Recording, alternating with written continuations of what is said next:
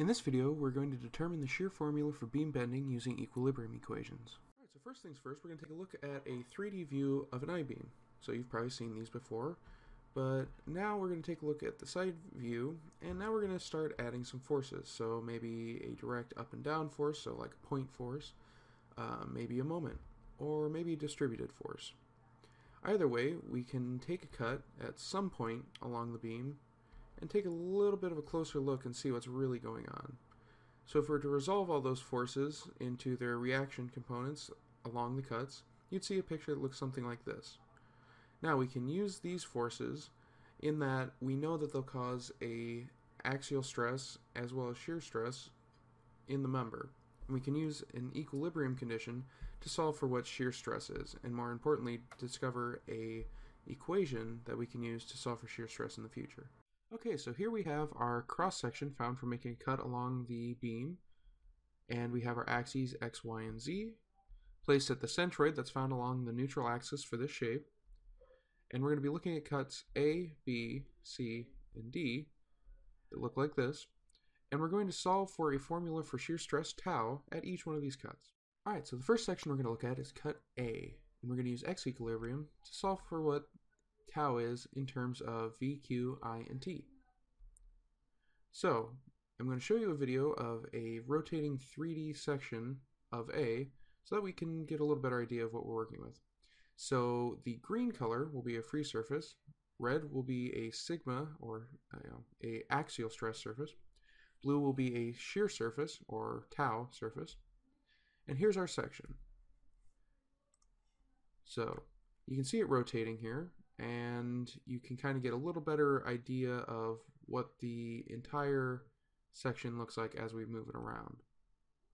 Now I'm going to leave that moving in the background while we continue with the example.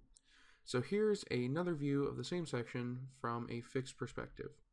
It has a width dx and a thickness t, and we're going to be looking at incremental areas along the red faces of this section.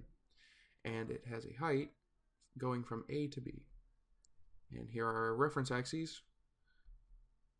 Now on the back face we have sigma, and on the front face sigma plus d sigma. On the blue face we have tau, and opposing it on the red face also tau. Now tau is averaging constant over the blue face, but sigma varies over the red faces. So if we want to do a sum of forces equation, we can just have tau times the thickness times dx to have its contribution to the force, but we need to integrate sigma and sigma plus d sigma over the red face. Now, with a little bit of manipulation, we come to that tau is equal to VQ over AT, where V is the shear force moving across the face of the cross-section, Q is the first moment of area we are looking at, the cut, and I is the moment of inertia of the cross-section, and T is the thickness of the cut. Alright, so now we're going to look at cut B and perform the same x equilibrium analysis as we did for cut A. So here's our cross-section as before, and here's where we're going to make the cut. So as before, green surfaces will be free surfaces, red surfaces will be sigma or axial stress surfaces, blue surfaces will be tau surfaces, and here's a 3D rendering of our section we're going to be looking at for a little better idea of what we're working with. So we're going to see an animation of it moving around, and we'll give you a little better idea of what we're going to be working with our x equilibrium. So while that continues moving around, we're going to move on to the static image, which looks something like this. So our coordinate axes are as follows. It has a width dx, a thickness t, and a height from A to B. We're going to be looking at incremental areas, dA, and our stresses will be oriented as such. So we have a axial stress sigma on the one side and sigma plus d sigma on the closer side. On the blue surface we have a tau and its opposing tau across the red surface. Now tau is going to be average or constant over the blue face, but sigma is going to be varying over the red faces. So if we perform the same x equilibrium analysis we did before, so a force balance in the x direction, and start working with the terms and collecting and simplifying, we'll find that our equation for tau is still VQ over IT. Alright, so now we're going to look at cut C and perform an x equilibrium on that section as well. So here's our cross section, and here's where we'll be making the cut. So again, green is a free surface, red is a sigma or axial stress surface, blue will be a tau or shear stress surface, and here's our 3D section. So we're going to have it rotate around here so you can see what we'll be working with. So as that rotates around, you can look at it and get a little better feel for the section we're going to be working with, so you can kind of understand where the surfaces are and how they interact with each other. So here's our static view of the section.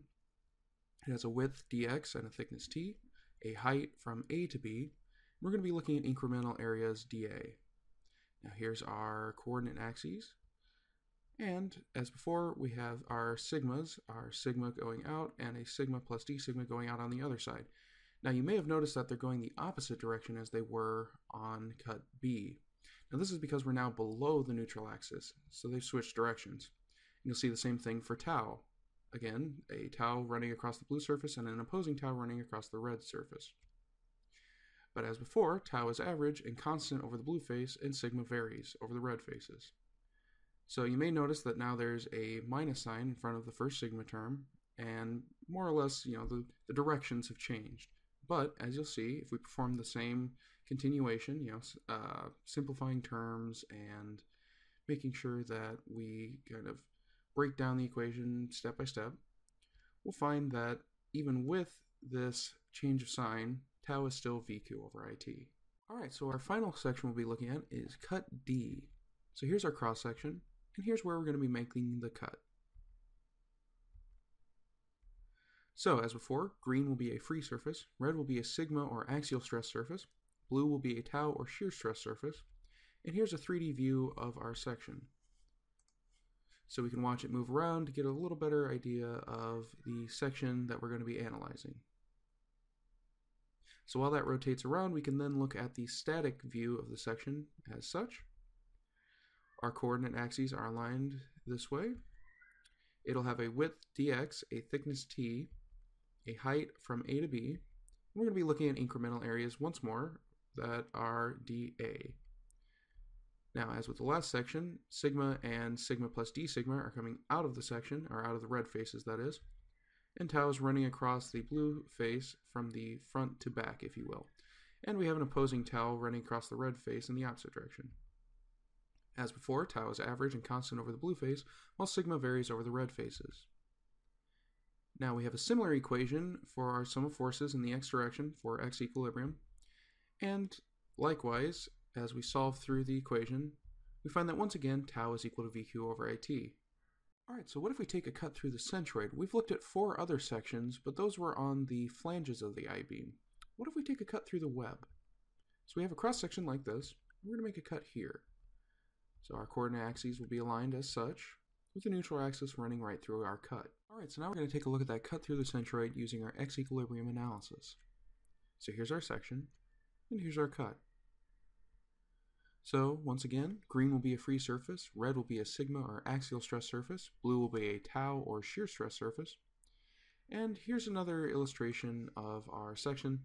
As this one might be a little complicated, but this should help you understand kind of what we're working with and how it looks in the 3D space. So while that's moving around, there's our coordinate axes and our static view of the section. Now, this may seem a little bit more complicated, but we'll break it down, and it roughly ends up being the same as all the other sections. So it has a height from A to B, a width dx, and a thickness t. We're going to be looking at incremental areas once again of dA, and we have a sigma and a sigma plus d sigma term, and those are coming out of the red section. And we have tau running across the blue face and down the red face, opposing the blue face tau. Now, tau, as usual, is average and constant over the blue face, while sigma varies over the red face. And we're going to perform the same sum of forces equilibrium equation to find what tau is, or find the equation for it, that is. So once again, we break down the terms and simplify. And even though it may seem a little bit more complicated, in the end, we end up with tau equals VQ over IT, even for this section. Previously, we've done all vertical cuts on the flange, but what if we were to look at a horizontal cut on the flange? So our horizontal cut will be at point F, as you can see there. So it'll look something like this. Alright, so now we're actually going to take a look at cut F and use our x-equilibrium analysis to solve for what tau is. So here's our section, and here's going to be where we're making the cut. So as before, green will be a free surface, red will be a sigma or axial stress surface, tau will be a shear stress surface, and that'll be in blue. And here's a 3D view of our section. We'll see it kind of rotate around and turn a little bit so we can have a good idea of what we're working with. So while that's moving around, we'll look at the static view of the section, and our coordinate axes are aligned as such. It has a width dx and a thickness t, and its height goes from A to B. We're also going to be looking at the incremental area dA across the red surface. So our axial stress sigma and sigma plus d sigma will be coming out of the red surfaces like this, and we'll have a tau going across the blue face and down the red face. Now, tau is averaging constant over the blue face, while sigma varies over the red faces. So applying our same sum of forces x-equilibrium equation for the sigma and tau, and a little bit of simplification, we once again arrive at tau equals VQ over IT. Alright, now that we've looked through all the different cuts on this cross-section and found what tau is for each and every one of them, here's a recap so you can know what we did for each of the sections and how it relates to the overall cross-section. So in this, a yellow box or yellow shaded area will be the area we looked at, the red dot will be the centroid of that area, and the black arrow will be the distance from the neutral axis to the centroid of the area. Now, if you're going to be calculating Q in the VQ over IT equation, it would be that area times the distance. So here's our cross-section. We first looked at area A, then we looked at area B, then C below the neutral axis, and D below the neutral axis. Then we decided to make a cut at the neutral axis, so our area was this. Then we decided to make a horizontal cut along the flange, and that looked like this. Now, after we've made all these cuts, we found that no matter how we made the cut, we found that tau is equal to VQ over IT. So we can now use this to solve for the shear stress in a section given a vertical shear force V, or a horizontal shear force V, the first moment of area, Q, the moment of inertia of the entire cross-section, I, and the thickness of the cut, T.